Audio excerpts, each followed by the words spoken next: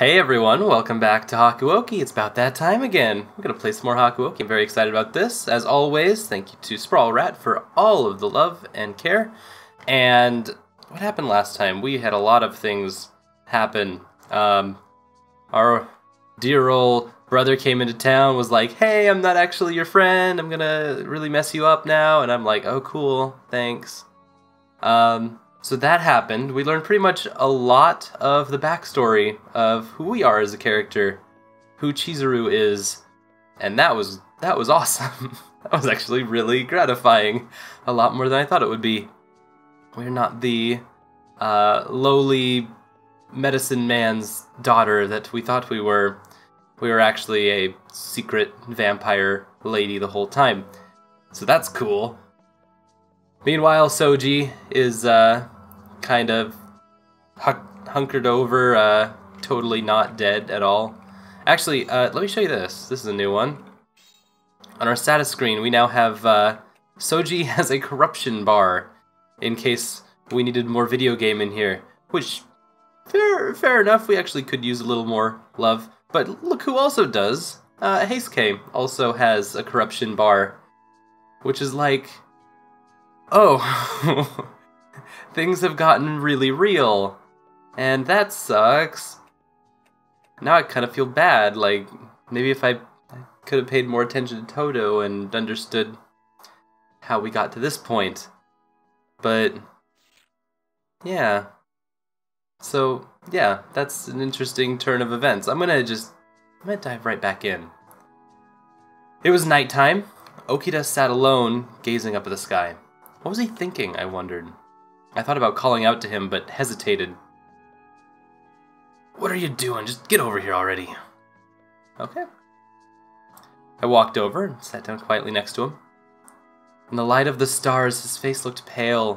Whether it was a trick of the light or a pallor of the skin, I couldn't tell. Probably a little of both, though. How are you feeling? You mean my sickness, or you being a fury now? Or about being a fury now? Wasn't sure how to answer that. Oh, sorry, I didn't mean to put you on the spot like that. It's been a little rough during the day, but my body seems to be healing up pretty good. He gave me a cheerful grin. They told me if I get some rest, I shouldn't have any problems swinging around his sword like I used to. Something in his voice suggests he was trying to convince himself as much as he was trying to convince me. But he's kind of always done that anyway. It's always been a struggle getting him to even give us the slightest details about how he's feeling. Really? It's winter now, though. Sitting outside at night stargazing can't be good for your health. Oh, I can handle this easy. It's not that cold. 'Cause you don't have any tactile feeling anymore. I don't know. Just shooting the breeze here. Being in bed all the time is depressing. Seems worse for my body, too. Alright, well, that might be true, but Kyoto winters aren't anything to scoff at. Please, get inside.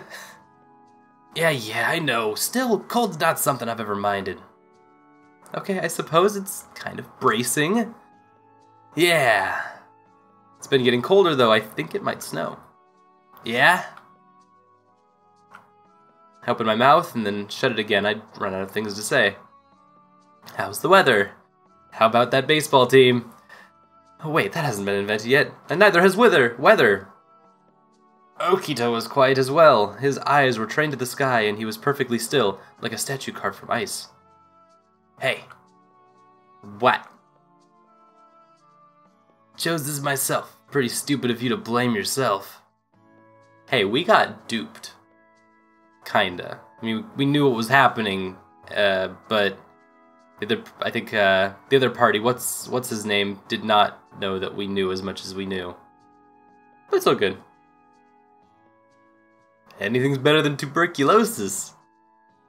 His feigned derision couldn't hide the warmth of his smile. What do you mean? Momentarily distracted by his grin, I didn't immediately catch what he meant. He laughed.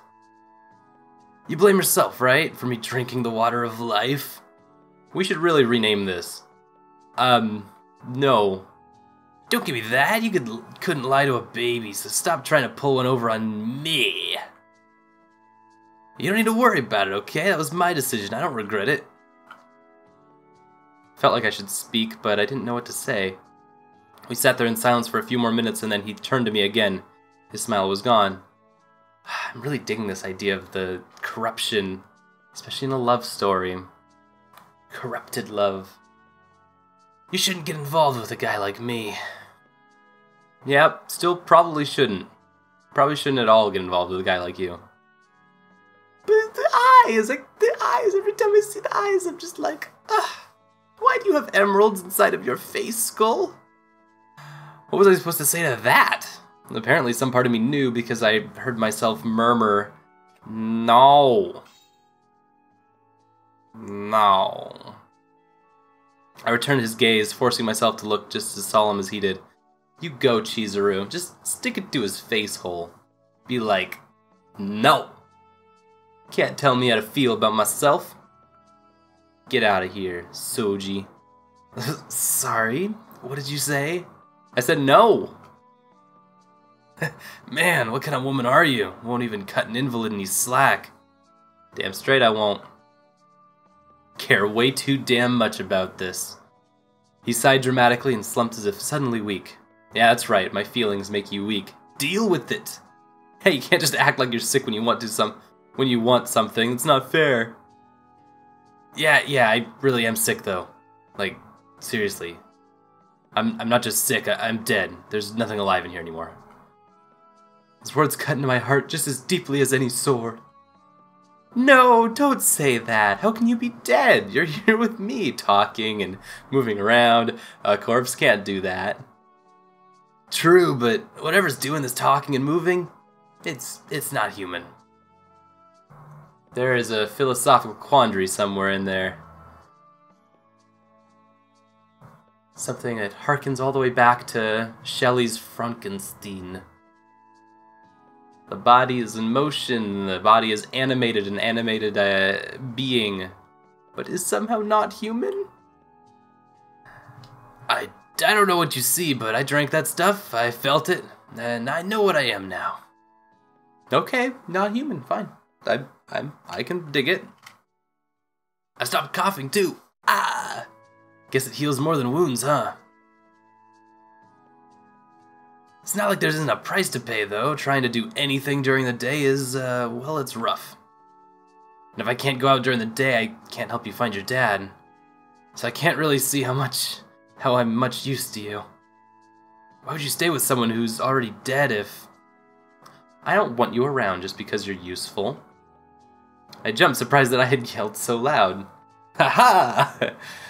So what if your body's changed? You're still the same inside. Okita I've known for so long is the same Okita that's sitting here right now.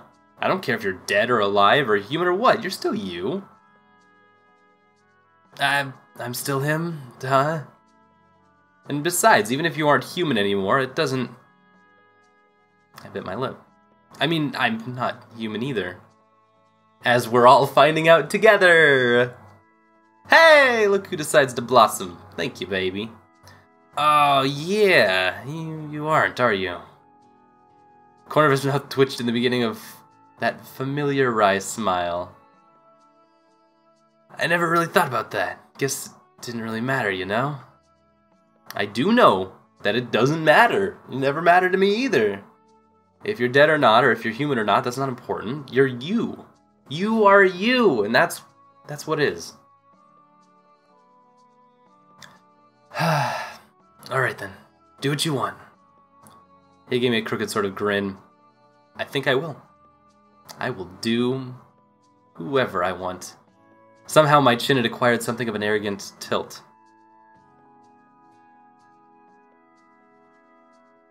Glad Chizuru's coming into her own now. Good, I hope she keeps this up. She's kind of a badass when she feels like it. The night of the battle at Aburano Koji was a turning point for the Shinsengumi, I'd say. Most of our officers are now demons. So that's new. For the men who didn't know the details, it was simply a battle against their former comrades, the Guardians of the Imperial Tomb. Those better informed knew that the situation with the Satsuma of Ryomu Sakamoto had been part of a much larger plan. Only the heads of the Shinsengumi knew the whole story, the activities of the demons, and Okita and Heisuke's transformation into Furies. Such an important battle had stirred up the atmosphere in the compound, and for several days there were excited men everywhere, shouting and talking. Moments of silence were few and far between. I felt I would only be in the way if I was wandering around the grounds, so I did my best to stay in my room by myself. When had everything gone so wrong? Why'd all of this happened? It's weird because the source has always been the politics. And that's kind of one of the strongest bits, that I'm surprised how strong of a bit it was, but how this ties into the political history that has kind of been wrapping its finger around the plot is amazing. Everything that the demons have done so far has been at the behest of some kind of political organization in this feudal Japanese era, and all of the stuff that we are doing has also been subtly prompted by these historical events, or as we are playing through them now, modern political happenings, the political happenings of the contemporary time. And it's like, damn, all because of like weird little one-off decisions. Just, they seem so small, and they aren't even glossed over, because they like repeat when like big political things happen in the game. They repeated a couple times. They just did that. They were like, by the way, that Harada thing just happened with these other clans and the Satsumas, and yeah. It's interesting how these little decisions kind of make all these much larger changes. And they help cement our feelings for each other. Like I'm having done with Soji. I turned those questions over and over in my mind, but I found no answers. It is a really good question, though. How did things go? How did things end up the way they were? Thank goodness you're here. If you'd gone out, I wouldn't have been able to look for you. Sanan, it's daytime. Are you sure you're alright? Yes, I've just had a revelation. I can't possibly stay in bed. His eyes glittered with something, and even though he was smiling, I could feel the fingers of dread begin to poke at the base of my spine. Well, will you listen to my idea? It didn't really seem like a question, but I nodded anyway. You're a demon. The words were sudden and unexpected. And as a demon, you're stronger, faster, and more resilient than a human.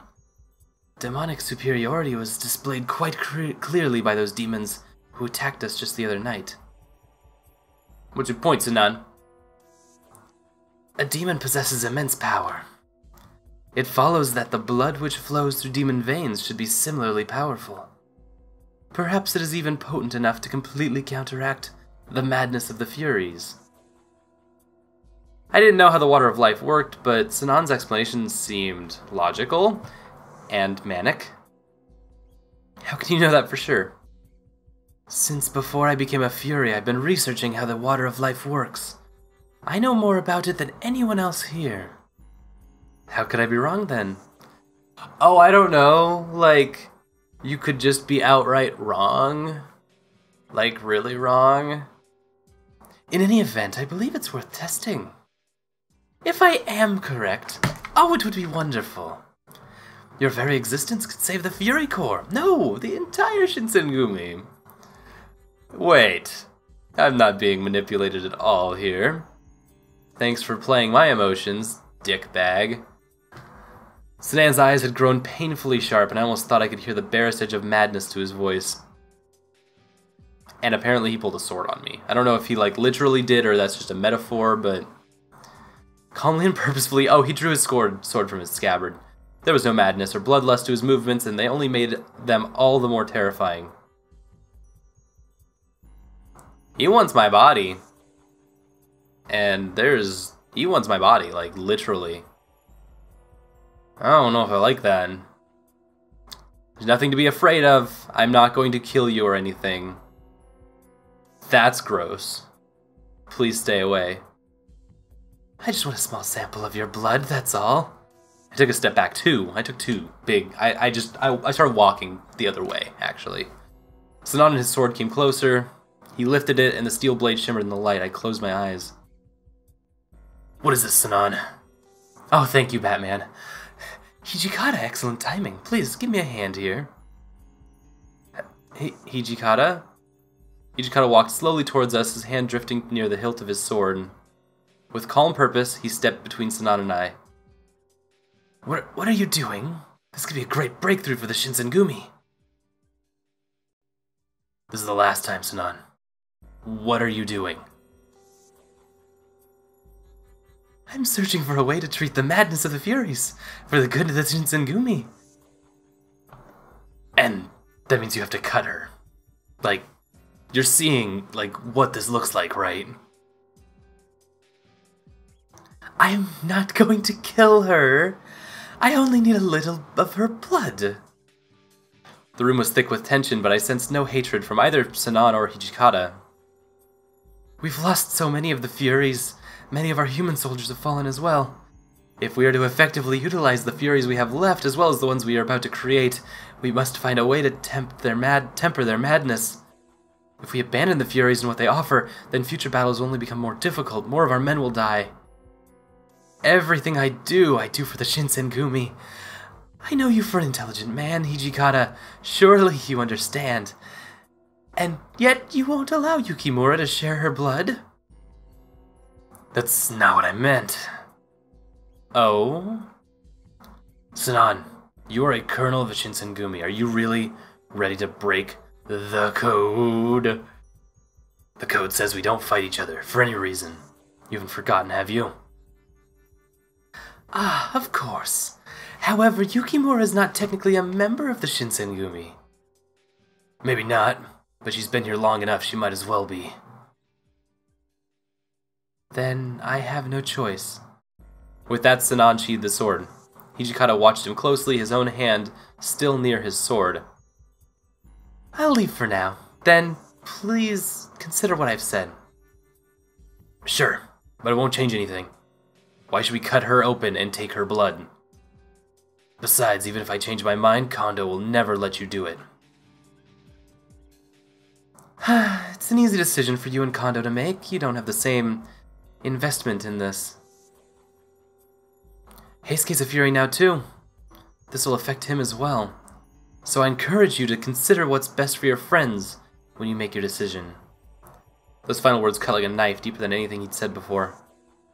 Can I say something? Hijikata's voice was strained, as if he were pulling it up from somewhere deep within his soul. Of course. Your reasoning is correct, it always has been, but Sanan, tell me you aren't doing this because the bloodlust is taking your mind. Tell me that some sick desire to taste her blood isn't what's driving you to do this. Can I trust you? It's a weird... It's just this weird thing. It's like, tell me you're not doing it because you're horny, or tell me you're not doing it because you feel like it. Tell me you're not doing it because you feel like you have some kind of ownership of another person's body, or another person's space, or another person in general. There's some metaphors here that are kind of gross. I just don't know. Can I trust you? Of course, you can trust me. My only concern is for the Shinsengumi. Goodbye then, Yukimura. We'll talk again. He smiled and ducked out of the room.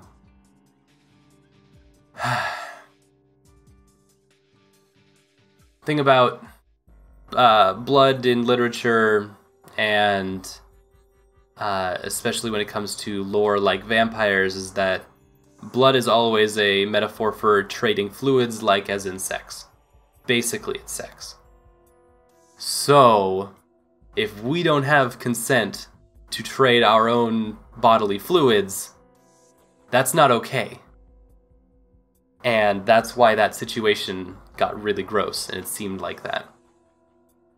Only after I'd heard his footsteps fade away down the hall did I begin to breathe again.